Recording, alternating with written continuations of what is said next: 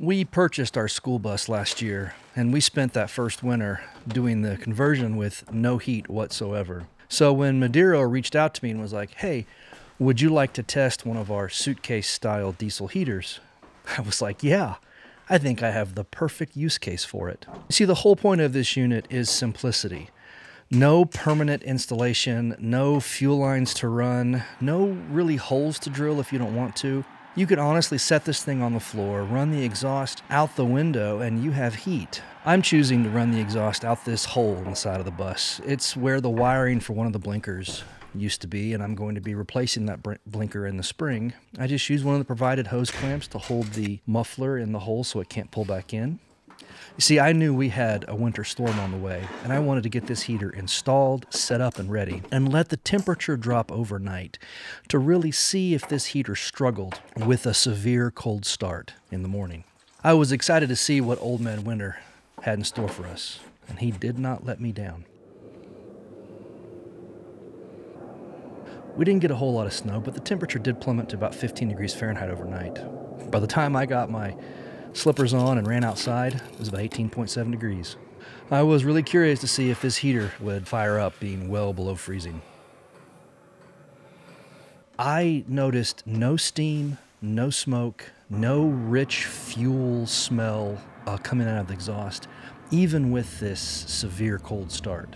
One of the best features of this unit is got to be the display. It shows you a wealth of information, like burner temperature, your setting, your current altitude, and yes, this heater has automatic altitude adjustment. Plus it has a carbon monoxide detector. That is huge if you're going to run this in an enclosed space and you want to ensure that you are safe. So I set the heater to max through a digital thermometer in the bus and went inside to warm up. We'll leave it for an hour and see how it responds. Now keep in mind, the bus has zero insulation except for the floor. The walls and the ceiling are bare steel. And in an hour, it managed to raise the temperature to 45 degrees Fahrenheit. The case of the heater actually remains surprisingly cool, while the combustion chamber itself reaches 230 degrees Fahrenheit. The fan's fairly powerful. This is running about 20 meters a second.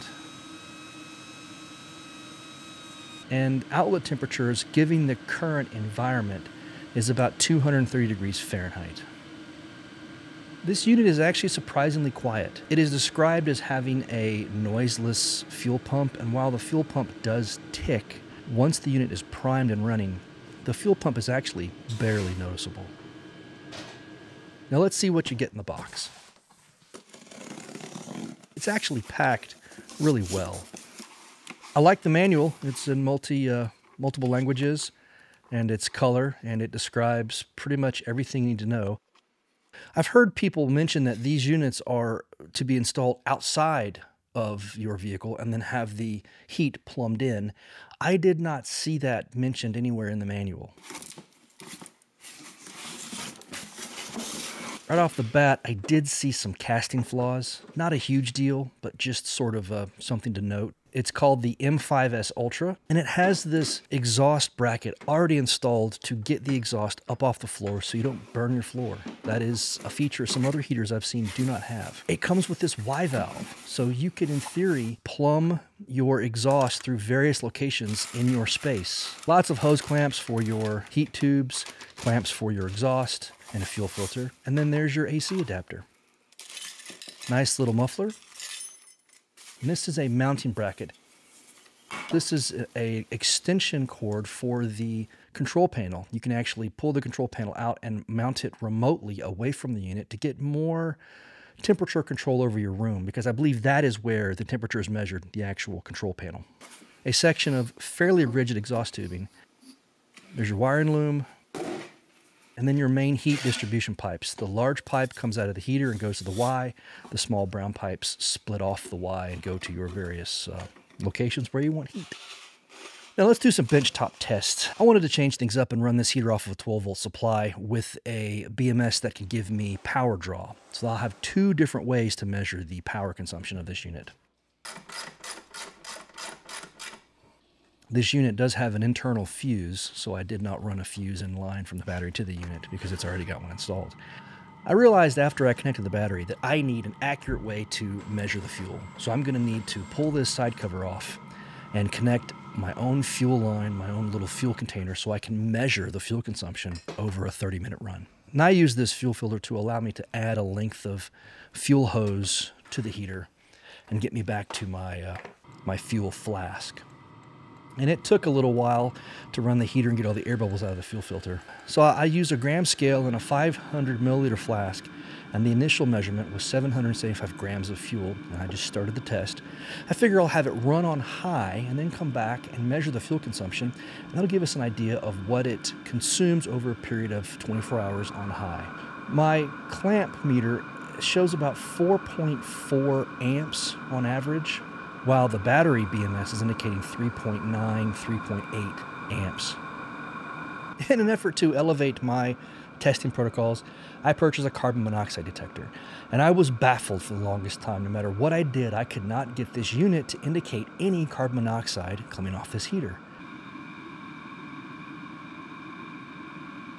And there we go. 30-minute test over. The ending weight was 587.6 grams of fuel.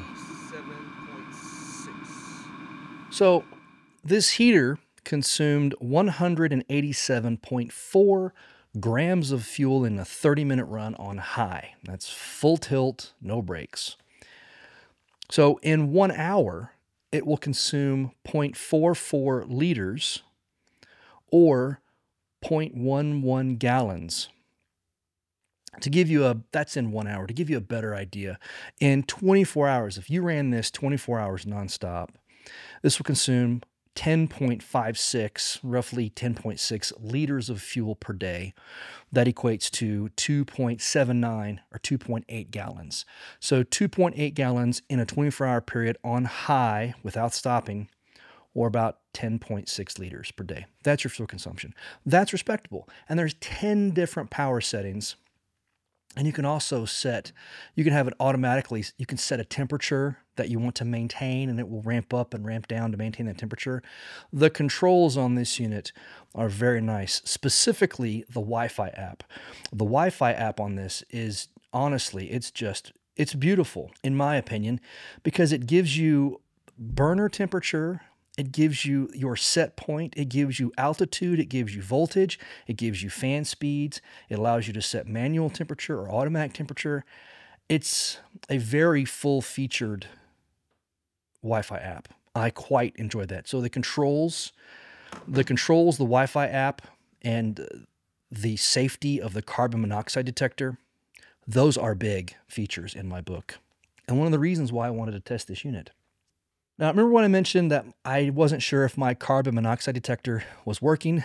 I took it out, and I have an old pickup truck, and on the same day I tested this, I mounted the detector behind my pickup truck and did a cold start on it.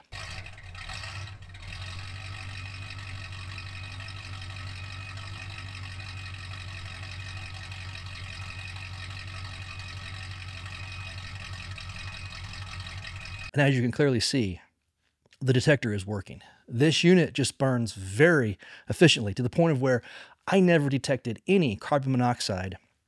Through 3 different various runs in 3 different positions, I never detected a single measurable amount of carbon monoxide coming out of this exhaust. It's nice to know that it has a carbon monoxide detector built in, but it runs very clean in the beginning. I'm very impressed. Now let's tear into this thing and see what's under the hood.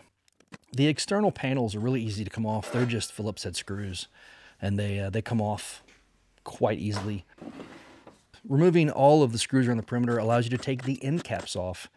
One end cap is just there for the sight glass and to support the outlet of the heater, and the rear end cap, actually has your connections for your 120 volt in the US and your 12 and 24 volt. And there is your inline fuse. Now, this connection here allows you to add the extender that comes in the kit, and you can actually remove the control panel and mount it elsewhere. And it does come with adhesive to mount that control panel remotely. Now, inside this outer shell, you have pretty much a bog standard 8 kilowatt diesel heater that we've seen numerous times. I sped through the breakdown here because you've seen one 8 kilowatt, you've kind of seen them all. I wanted to check to see how this burn chamber looked. Before this teardown, I ran this heater, I'm going to say 10 hours total, trying to really get a feel for how it behaved, hiccups and stuff. I wanted to see if we accumulate any soot in the burn chamber or the heat exchanger. My only critique of the heat exchanger is that there's no heat pickup fins in the very end of the heat exchanger. That's an area you can get a little more out of one if you cast those fins in the very back. But it's a clean casting on the inside. The outside leaves a little to be desired, but I detected zero soot on the burn chamber or the heat exchanger at all. That is really, it's really a clean burning heater. Full transparency, Mudiro sent me this heater to test and evaluate, but no money has exchanged hands. They do not get approval for this video. They do not control what I say. This is my opinion. I really honestly feel like this is a well-built little heater. For a portable solution, I love it. It has served me very well over the 4 or 5 days I have used it. And I'm talking about using it 4 to 8 hours a day, really trying to cycle through it and see what it does. I love the controls. I love the Wi-Fi app. It burns really clean.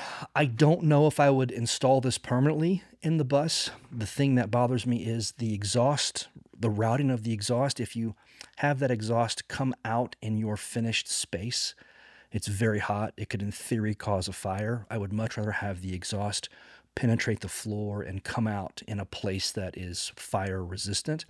I'm not saying this couldn't be permanently mounted.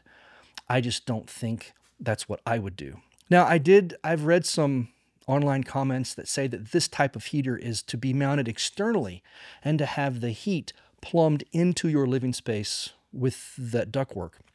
Now, I read the manual. It says nothing about needing to mount this permanently outside. You can do that, but allowing the heater to draw in your pre-warmed air in your living space only makes the heater more efficient. If this heater is having to draw super cold air from outside, heat it with one pass, and then bring it into your room, you're kind of giving it a bigger job to do. If it can already be in your space and draw air from your living space, it has a much easier time maintaining the temperature. So just think about that. If you think this would fit your needs, I have some links in the description where you can find out more information about this heater. There is some discount codes down there if you want to use them. It does support the channel. Like I said, Mudiro sent me this to test. They're not paying me for this review. I think it's a solid heater. I'm pleased with it, and I'm going to use it all winter in the bus. So yeah, I hope you like this. My name's Jason. If you have any questions, let me know. And yeah, I'll see you guys in the next one.